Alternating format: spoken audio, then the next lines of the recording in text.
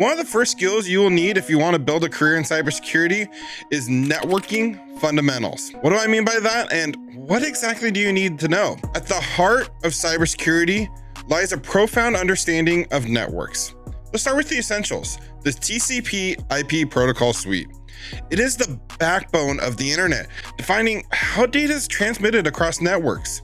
Within this suite, you have protocols like HTTP, which handles web traffic, DNS, which resolves domain names to IP addresses, FTP manages file transfers, and SMTP, which oversees email delivery. Knowing these protocols is key to speaking the language of the internet. To manage IP spaces effectively, you'll need to delve into subnetting and IP addresses. You'll need to understand IPv4, the most commonly used version, as well as the newer IPv6. Also, subnetting allows you to carve out smaller, more manageable network segments. It's like dividing a large cake into smaller, more easier to distribute slices. Networking topologies play a significant role in how networks are structured. You'll encounter topologies like the star, where all devices are connected to a central hub. The bus, where all devices share a common communication line.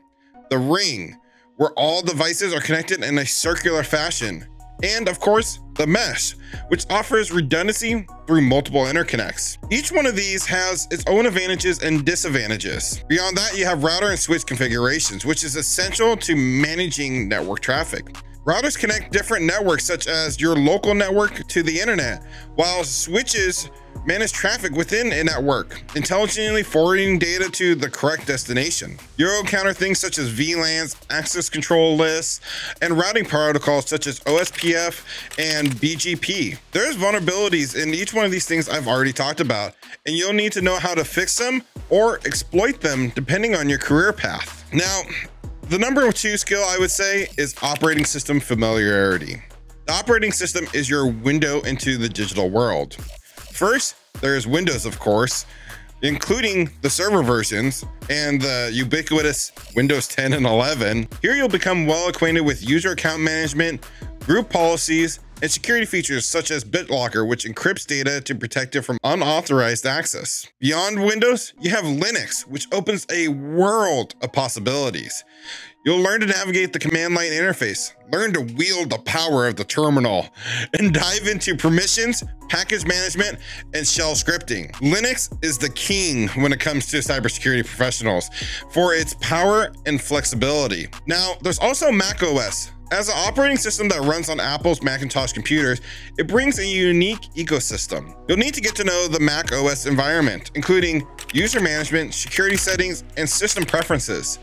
Understanding Mac OS is honestly becoming really essential as an increasing number of corporations are using it more and more in their environments. Each one of these OSs has its own way of handling vulnerabilities, and what works for one, of course, normally doesn't work for the other. Now, the next skill you will need to familiarize yourself with is basic cybersecurity concepts. As we venture further into the cybersecurity landscape, we encounter fundamental principles. Confidentiality, integrity, and availability form the bedrock, which is often also referred to as the CIA triad. They guide our decisions, ensuring data remains confidential, unaltered, and accessible when needed. Also, you got risk management, the art of identifying, assessing, and mitigating risks. Learn to dive into methodologies for practicing risk management in organizations. It involves an understanding of assets, threats, vulnerabilities, and calculating risk scores to prioritize security measures. Threat modeling is your crystal ball for cybersecurity. Within threat modeling, you'll assess potential threats and vulnerabilities in systems and applications. By creating threat models, you'll identify areas requiring enhanced security, helping organizations advocate for resources effectively. And then there's the concept of defense in depth. Imagine a fortress with multiple layers of security. You got walls, moats, guards, drawbridges, that goes on and on. This concept involves layering security controls, so even if one layer gets breached, the others remain intact. This is a proactive approach to cybersecurity. Now, the first 3 skills I feel are an essential foundational skills to build on for anyone looking to break into cybersecurity. Now, you might be wondering, how do you get started studying for all these skills that I mentioned in the video already?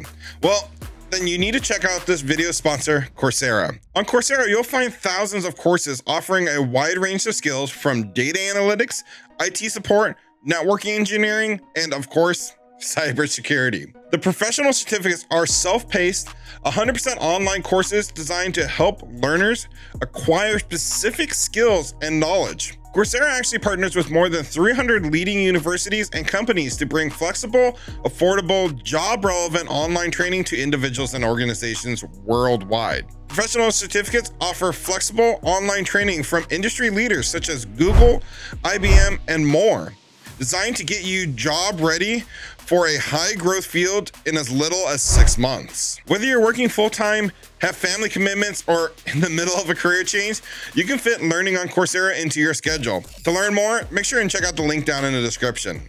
Now, skill number 4 is what most people try to start with when entering the cybersecurity field and ultimately end up failing. I'm talking about cybersecurity tools and software.